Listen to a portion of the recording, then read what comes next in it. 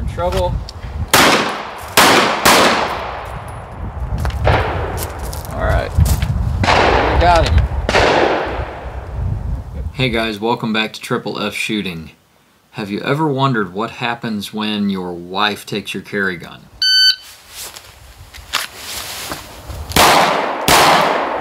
Nice.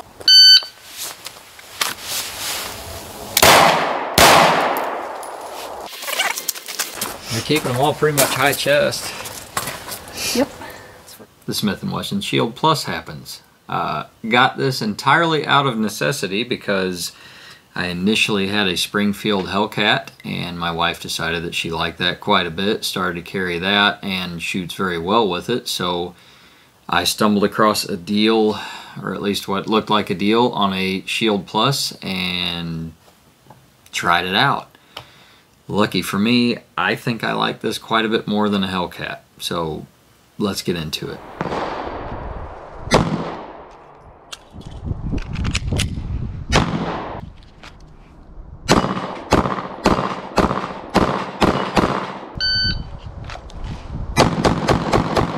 Okay, so we're going to make this fairly quick. There are lots of videos on concealed carry handguns. I am no one special to tell you what you should or should not carry, but I happen to really like this particular pistol.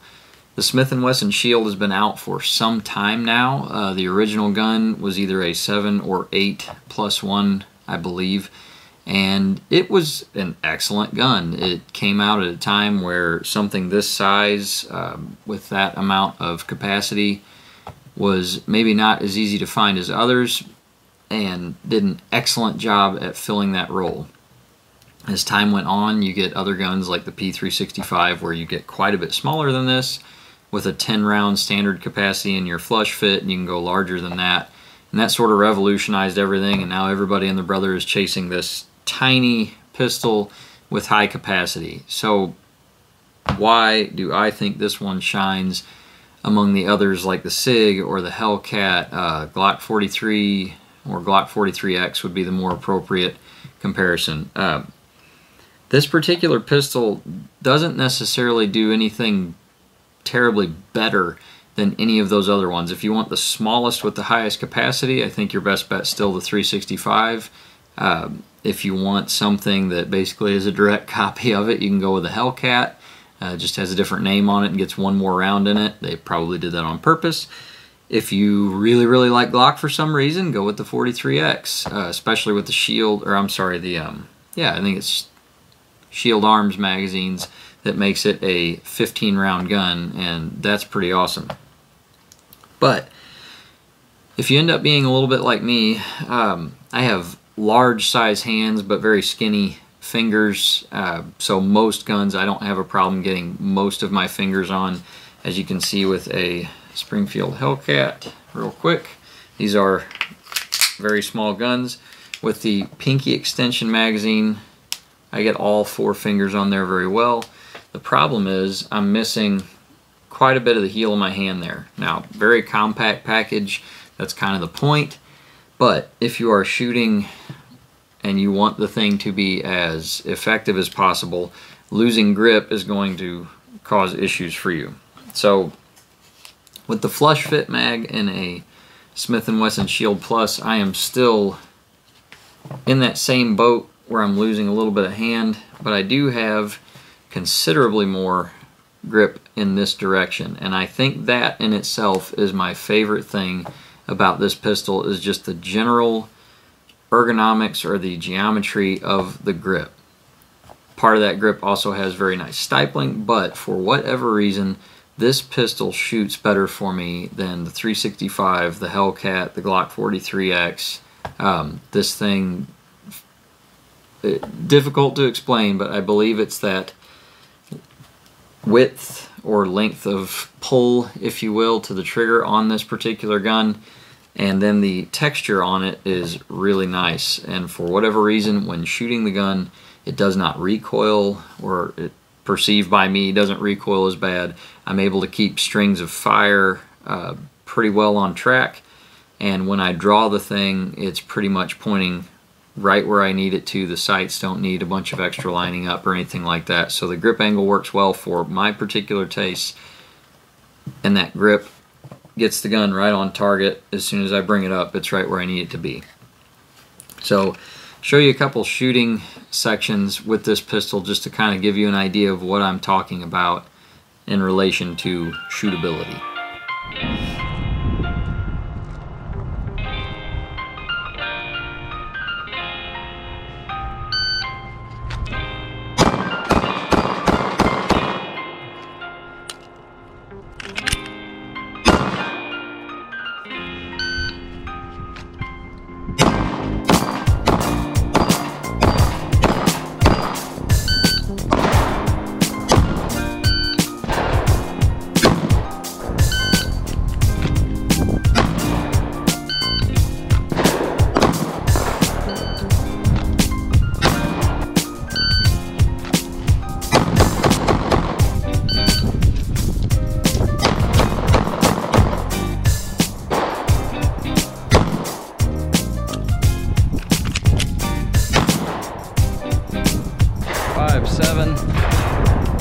Should be able to do better than that. But we are drawing out of a pants pocket. I don't know if you can see it. Probably not. Let's do 2 more.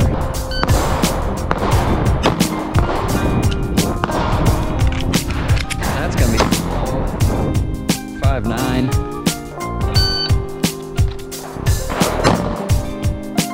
Little slide work on me. 6.4.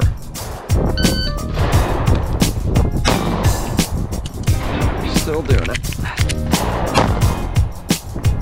Hits are good. 6.01. Okay, so you can see that the thing, at least in my hands and my own perspective, shoots pretty well. I do not do as well with the Springfield Hellcat. That is the only other thing that I would say I have as much time, at least in this category, on. And I really do think that's because of the size differences. Now, I'll throw in a couple of pictures here, but basically where the Hellcat's geometry is different is the grip is not nearly as thick from back to front. The length of pull to the trigger is much shorter, so I feel like my hand is wrapping way further around the gun than it is on the Smith & Wesson. Other than that, this thing just feels generally snappy. Not sure if that's, again, just because of the design or strictly based on that grip. The texture is nice. It's not quite as rough as that Shield Plus, but it just feels a little bit snappier in hand, and I, for whatever reason, struggle with when I present the gun. If I don't get just the most perfect grip ever, my sights are a little bit off to my left fairly regularly or off to my right because I'm like wrapping. I have to sort of consciously think about how I'm wrapping that grip so that I'm not coming up, you know, angled at any one side. The size of this thing is a huge pro for me. It still conceals really well, especially with the flush fit mag. Honestly, I typically run the 13 rounder. Now, this is one point of contention for me, but you can see the 13 rounder is just a hair longer, and that's typically what I run. That lets me get my entire hand on the gun and makes it extremely shootable. Same thing with the Hellcat. Now, you may have noticed that it did not chamber or did not seat very tightly. That's probably my, we'll do cons first, but that's probably one of the cons. It's not a huge deal, but if you have round in the chamber and go to load a full magazine, you are pressing pretty hard, and that doesn't give me a ton of confidence because, you know, I just don't want my mag to come flying out under the first round, or you draw the pistol and your mag falls. That's never a good thing. So that's kind of a con. It seems like the mags do not have the depth necessary to be able to load on a full magazine with a round in the chamber very easily.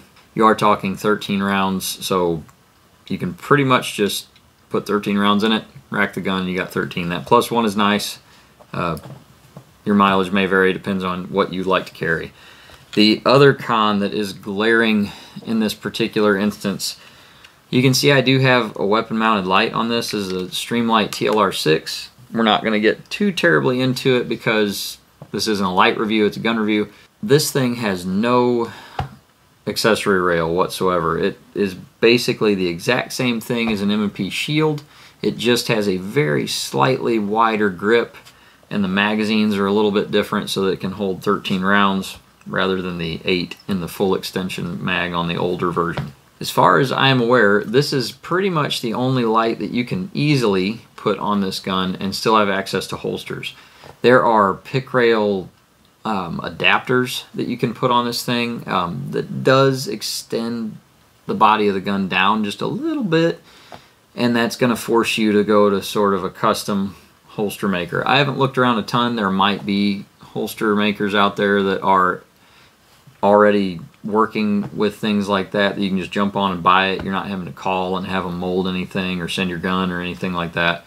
But as far as I've looked, this is the easiest light to install and have accessibility to most holsters. So that's a huge downside. This is all I got. Works fine. It takes a goofy battery, and the light is only about 100 lumens or so. It does have a laser in there, but I don't really use lasers on pretty much anything currently, so all I'm worried about is that light.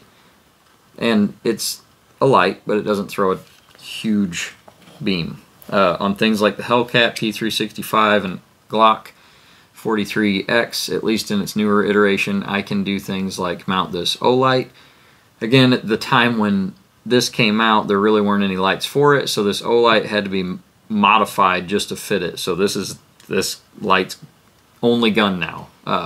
But this thing is rechargeable without taking it off the gun or taking it apart, and it throws like 500 lumens, so that's pretty cool. But that's really the only con I have with this thing. I think maybe the optic plate is kind of an odd cut, so you can do Crimson Trace and I think maybe shield arms.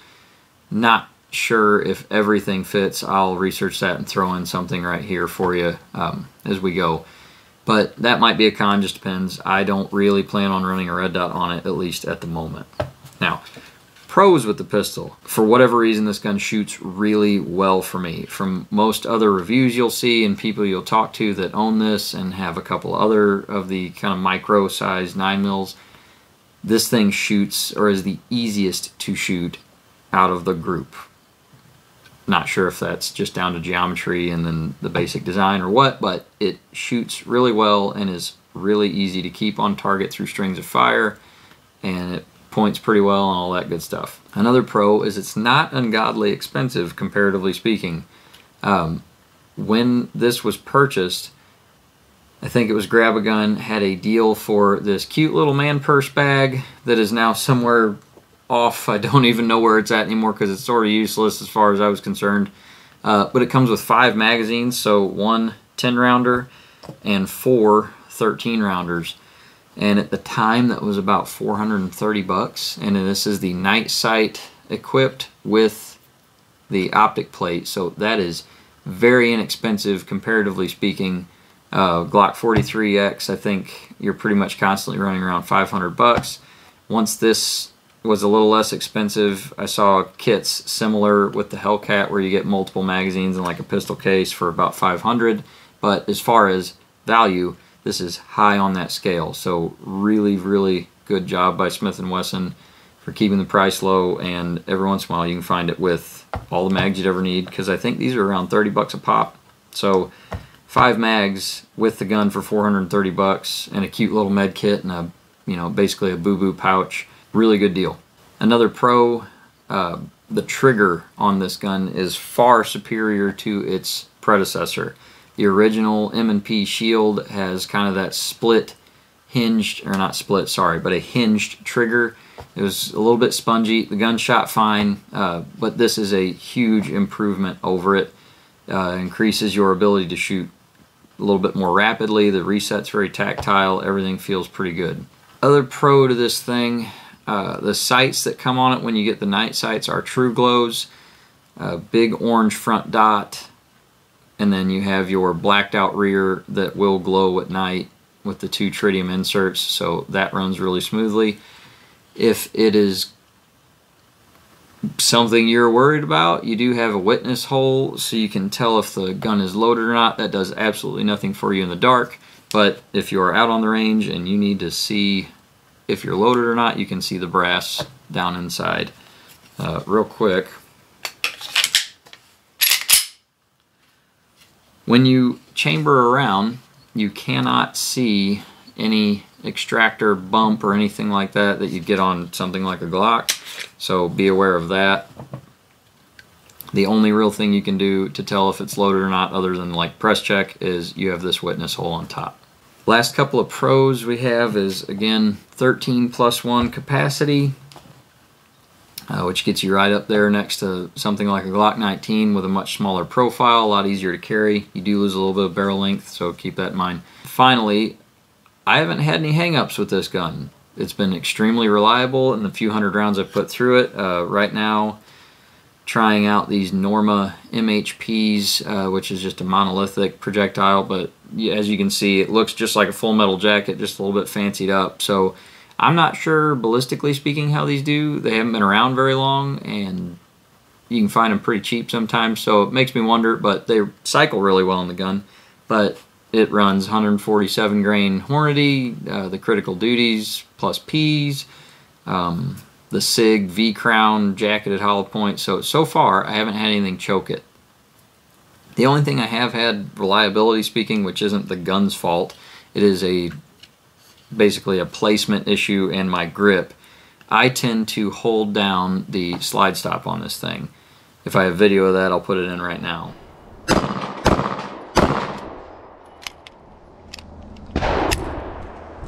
Probably held the grip down.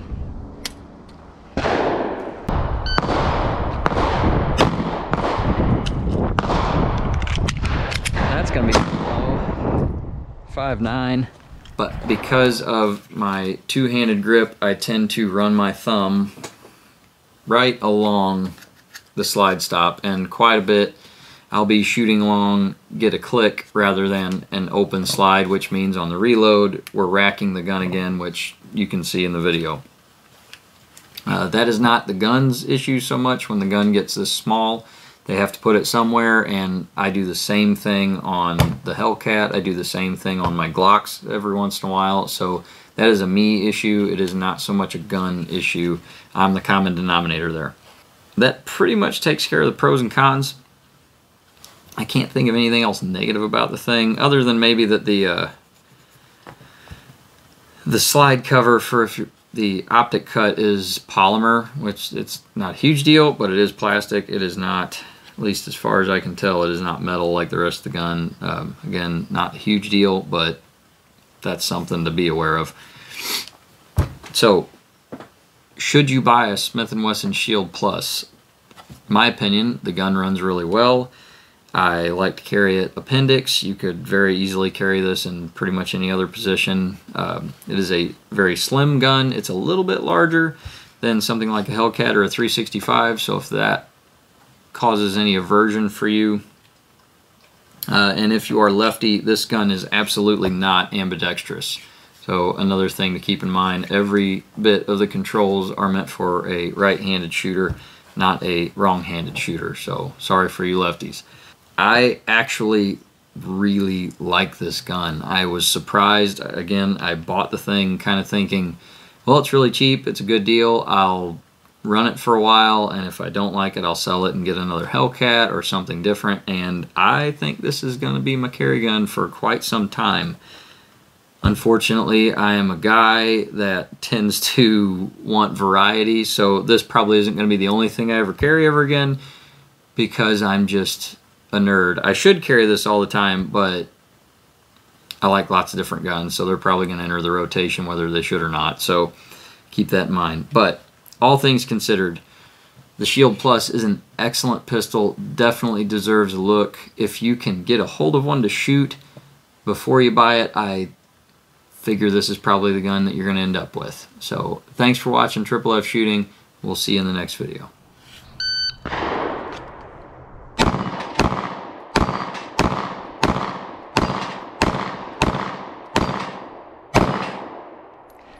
So one-handed a little too fast.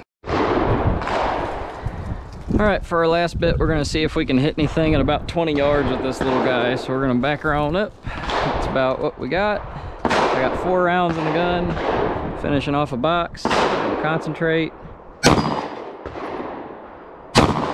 Too low. Too high. And a hit. And I'm pretty sure, again, I held the slide lock.